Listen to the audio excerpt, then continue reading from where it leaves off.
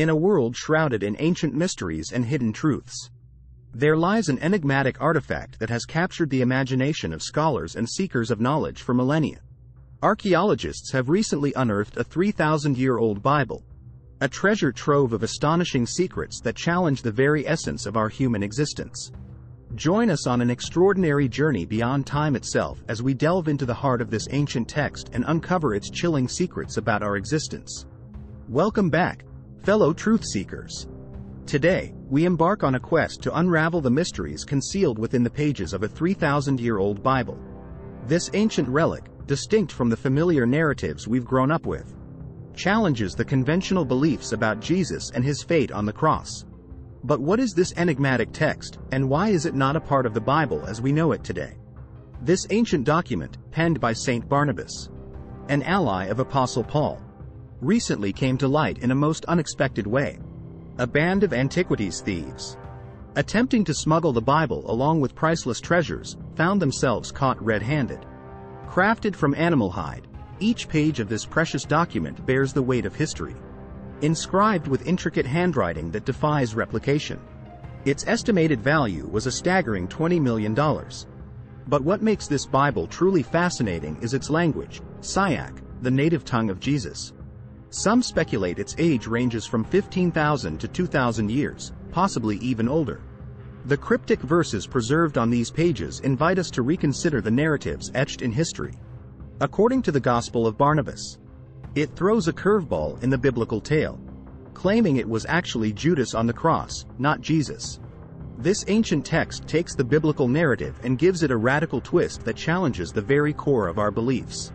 According to this extraordinary account, it posits a remarkable alternative scenario. It suggests that it was Judas, not Jesus, who was crucified on the cross. In this alternate universe presented by the Gospel of Barnabas, Jesus is not depicted as the divine Son of God, but rather as an exceptionally gifted prophet entrusted with the sacred task of delivering God's messages to humanity. This stark departure from traditional Christian doctrine raises profound questions about the nature of Jesus, his role in God's plan, and the implications for the Christian faith.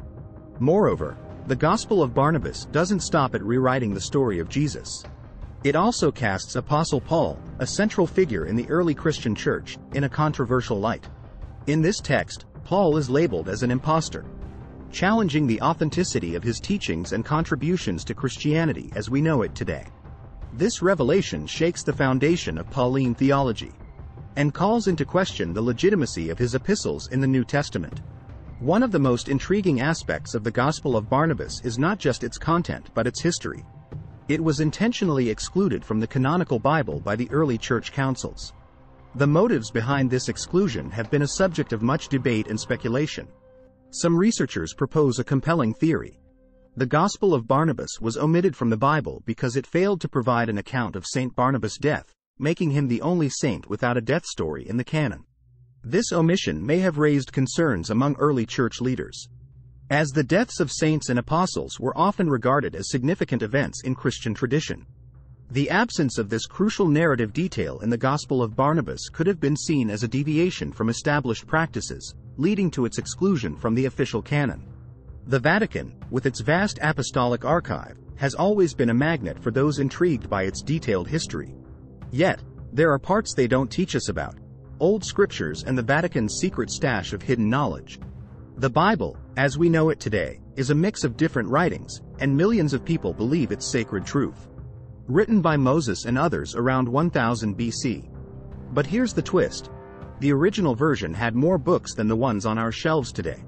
14 texts were part of the original deal, and their absence raises curiosity about what the churches might be keeping under wraps. Now, let's take a closer look at the intriguing realm of demonic possession. It's a topic that has garnered attention from religious scholars within both the Vatican and Anglican traditions. These scholars have come together, recognizing the prevalence of demonic possession in contemporary society. This acknowledgement is significant because it sheds light on the continued relevance of ancient beliefs and the challenges they pose to modern faith. These religious scholars issue warnings about the perils associated with spiritual abuse, a concern that has become increasingly prominent in the discussion surrounding demonic possession. They emphasize the urgent need for individuals involved in the practice of exorcism to undergo rigorous training. This training is essential to ensure that those attempting to confront and combat demonic forces are well prepared for the spiritual battles they may encounter. Among the individuals on the front lines of this battle are exorcists like Father Dino from Sicily and Father Collins of Ireland. These dedicated clergy members have witnessed a remarkable surge in demand for their guidance and services. People from all walks of life seek their assistance in dealing with what they perceive as encounters with demonic forces. The resurgence of interest in exorcism and spiritual warfare raises questions about the nature of evil and the enduring belief in supernatural forces. It also highlights the ongoing relevance of age-old practices and rituals in the face of modern challenges and spiritual dilemmas. The work of exorcists like Father Dino and Father Collins is a testament to the enduring power of faith and the enduring fascination with the mysterious and unexplained aspects of the spiritual realm. But what if I told you that there's another gospel that challenges our understanding of Christianity? Enter the Gospel of Thomas, a compilation of 114 statements attributed to Jesus. Some of these sayings are like remixes of the New Testament, while others are entirely unique. The Gospel of Thomas suggests that the kingdom of God isn't some far-off concept but something within and around us, accessible through secret knowledge or gnosis. As we wrap up our journey through the enigmatic world of ancient texts and hidden truths, we can't help but wonder about the Gospel of Thomas, the Gospel of Barnabas, and the Book of Enoch. Why are they not part of the traditional Bible? What secrets might they hold, and how do they challenge our understanding of Christianity and our place in the universe? Join us next time as we continue to explore the mysteries of our world, seeking knowledge that may reshape our perception of history and spirituality. Don't forget to like, subscribe, and hit that notification bell so you never miss an episode of our channel.